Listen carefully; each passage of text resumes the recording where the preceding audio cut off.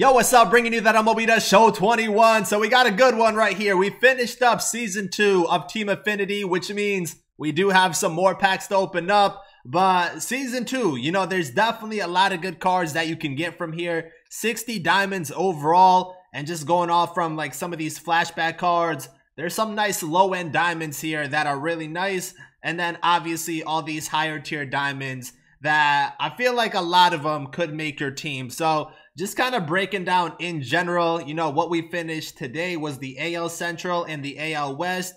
We did the NL East and NL Central last night, but for the Central and the West and just Team Affinity in general, we did a lot of these missions. So for like the Central and the West for the AL side, actually the AL West, we did use them online, but total plate appearances, we got this at least once or twice. Some of the teams or some of the divisions, we did it 3 or 4 times. That's just from naturally playing, you know, the conquest that we were doing. And then events. Events actually helped us out a lot getting some of the online missions for most of these. So this is kind of where we left off with these ones. But in general, you know, because we grinded out events, we got 42 wins in that. We were able to get a lot of the online parts of these missions. And then we did all of these missions except one. So we pretty much got, I think, 36 points just from these missions alone. Then we did the moments. This is a +10. I know I kind of repeat myself, but, you know, each division, we're kind of doing the same thing. The 30 from the conquest, and then the collection gave us a +10. And then the final thing for exchanges, we did do some. We did do one right here for 30. I think overall, we didn't do that many, did we? I just looked at the Central, right?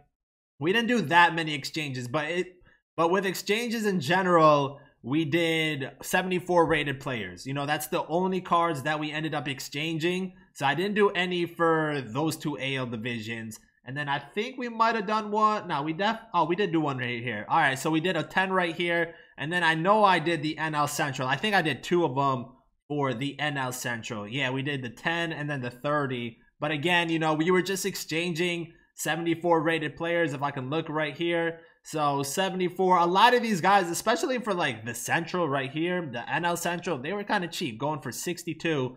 So you kind of have to buy a lot of them. Even 60 right there is a pretty nice price.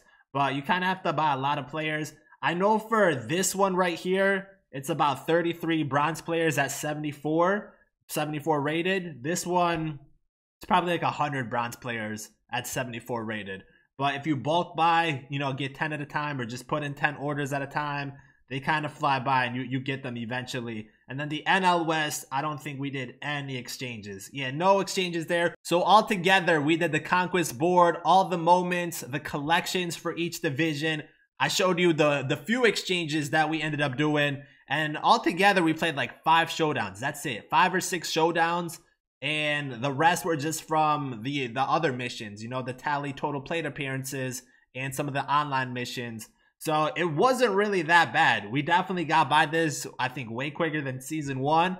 Granted, we did do some exchanges just to save time a little bit. But overall, you know, I think it was pretty good. And again, like playing versus the CPU, what I'm basically doing is playing away versus the Rockies. I feel like, you know, playing away here is not bad because you're playing at Coors Field. Their pitching's not the best. And honestly, I think I played like 6 or 7 times. I no-hit them like 5 times. So you kind of go by quick when you're doing the pitching missions. And, you know, if you get to the point where you still got to do some hitting ones, you can go into a game, another away game. Like, for example, Johnny Damon was the last player I needed to do missions with. And I needed 8 hits. I would just go in, bat with him, quit out, and repeat that cycle until we got the 8 hits. So that's kind of how we approach Team Affinity Season 2 this time around. Now, going on to the packs. You know, these are our final packs that we have. We have 10 Ballin' is a Habit, 20 Team Affinity, and then, you know, the last of these division ones. So starting off with the silvers, and I will tell you guys right now, we made a bunch of stubs just from Team Affinity Season 2. So I'll go over it a little bit, but these are, you know, more stubs that are going to add to that value. But we made a ton of stubs just from grinding this out. That's why I say for no money spent, people, Team Affinity is probably the one thing you want to prioritize. Even if you go back to Team Affinity Season 1, you definitely want to go and get these packs because the amount of stubs that we made just from selling duplicate cards is kind of ridiculous. So that's why I say, you know, if you need stubs, focus on Team Affinity. And along the way, you're also getting diamond players. You know, you're getting good cards that can fit your team and fill up your roster. So it's not like you're wasting your time and not getting anything good out of them. We got the 20 team affinity. We'll see if we pack a diamond. I kind of quick flipped that. If that was a diamond, you know, we would have definitely missed out on that. But team affinity, we'll see what we can do right here with these packs.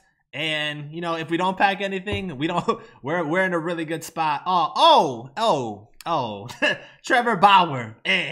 Nothing special. But see, you know, that's a diamond right there. A diamond that we like, and we'll definitely take that. But it's kind of a low-end one, right? Another diamond right here.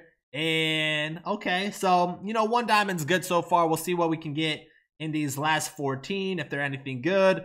But obviously, Trevor Bauer, kind of you know, we definitely want a little bit more expensive right there if we're pulling stuff. But still, 10K, really nice. And that's going to put us up, you know, even more in the stub category, right? So a couple bronze right there. We got 10 more to go in these ones.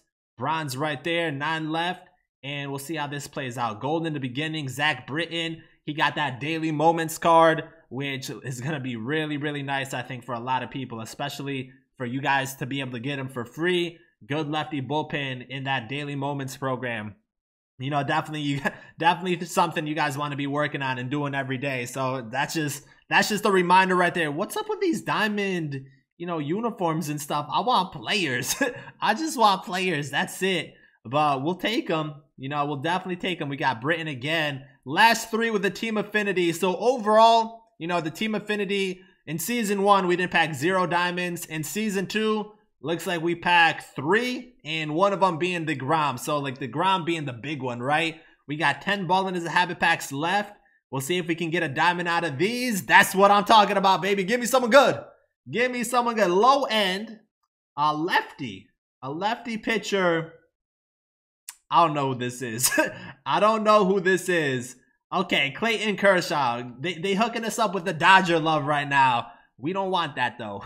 We don't want that, but another 5K right there. So kind of around like 15K we made so far. Another one right there, DJ LeMahieu. We'll see if we can maybe pack another diamond in these last 8 packs. We got double golds, which, you know, that's kind of nice. You know, double golds, not bad. We got 6 left with a Ballin' as a Habit. Then we're going to open up the last of these and then go over some other stuff, you know, the market, kind of what's going on for us for, I guess, this weekend. Because tomorrow we got the 3rd inning program dropping, which is just a whole lot more content to grind. So that's kind of why we wanted to finish up Team Affinity Season 2 today, so we can just focus on the other stuff. But even if you guys didn't do it, like, it's kind of pointless to grind out Team Affinity when you got a whole nother program coming out, when you can kind of grind them out at the same time. So it's probably best to wait. But now we got the AL West. Last player here, Torrey Hunter. And again, you know, we're going to debut all these guys, but I've just been focused on grinding these out and getting them done. I haven't even played ranked seasons all week. So there's probably going to be a lot of double uploads, probably starting on the weekend. And we'll debut the other 5 divisions that we haven't done yet. We did the NL West, that's it. But we'll get the other 5 in there and some of the other stuff that we haven't posted yet. So a lot of gameplays coming up. But now, you know, the biggest thing, Team Affinity. Like I said, the reason you want to do these, as always, you know, this is my no money spent approach, is the packs, right? So altogether, we got a crazy amount of packs. I think it's 144 Team Affinity packs. And then there's 42 Ballin' as a Habit packs. So a ton of packs you can end up getting. Through all the packs we opened up, I mean, obviously the biggest one being the Grom, but minus that, we got a ton of duplicate cards. We sold everyone. I cleared out my inventory, obviously minus the new ones we got today, but I cleared out my inventory. We made over 200K from duplicate cards. And then add another 161K for DeGrom. We literally made 434K just from duplicates. 434K. I tallied it up. So, you know, we made a lot.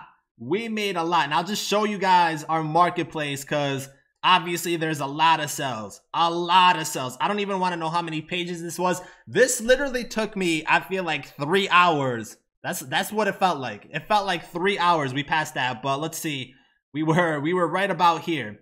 So right about here, 50 pages worth of selling duplicates. With all that and adding the Grom, that was around 430K. Minus the Grom, which obviously the Grom's a big one, but minus the Grom, we still made 273K, which can technically buy you a high diamond. So Team Affinity, you know, focusing on that, definitely the way. Wow, Cunha's kind of cheap right now. I just saw that. I just saw that. But yeah, you know, like if you're trying to make stubs, Team Affinity is the way. Just the fact that we got so much from that, and we're at 454K. We also bought, you know, some of the new cards, like those kitchen sink cards that came out Tuesday, right? So I think we have like 200K into that. And then we have another, I think it's 350K into Topps Now. And I'm thinking about it. I might invest more into Topps now that we have stubs. Because when this program comes out, I still feel like these cards are going to hit like 12, 13, 14, maybe 15K. So if I put like another 400K into Topps Now, I think by the time the program comes out, we'll easily be at like 1.5, 2 million stubs. So just food for thought right there. But we're in a really good spot stub wise. And then again, you know, we got the third inning program coming out tomorrow. So that's going to be big. Also, one of the bosses for the third inning got revealed. It was a Milestones Grady Sizemore. Just throwing that out there. But you definitely want to pick these guys up. I did mention this yesterday. We did invest in a couple of these. So I picked up an extra one of Lee Smith. Now he's going for 44K. I think I bought him at 35. And then Bay, you know, we bought him at another one at 34K. He's going for 45. So those two are extras. I still have all three of them that I'll probably lock in for the third inning program.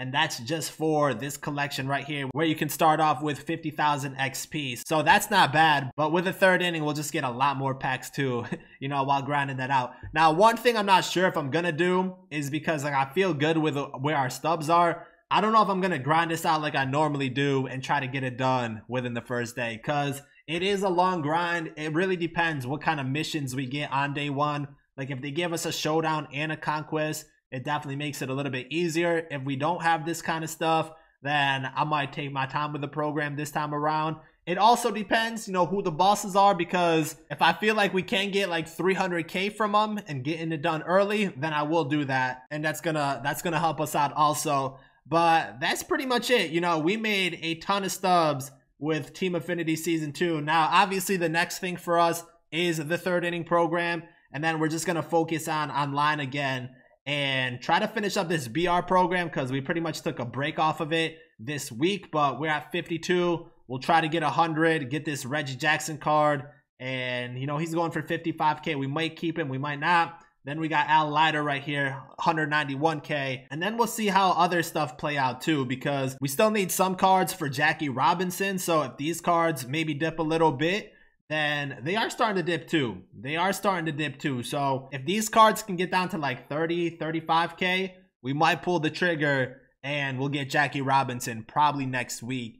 And if we get Jackie Robinson, we'll probably get Mariano. I almost bought that. We might get Mariano Rivera next week also. So with the third inning program coming out this weekend, then the player of the month coming out next week, and all our investments, you know, pretty much paying out, we're going to be in a really, really good spot. We should be well over 1 million stubs, even if we get Jackie and Mariano Rivera. So next week's going to be pretty big. Also, see, we still got stuff selling too. Actually, I didn't even see that. I didn't even see it. Yeah, we still have a whole bunch of stuff still up on the market. And obviously, we're going to list the new stuff that we got. So actually, we probably got 50K worth.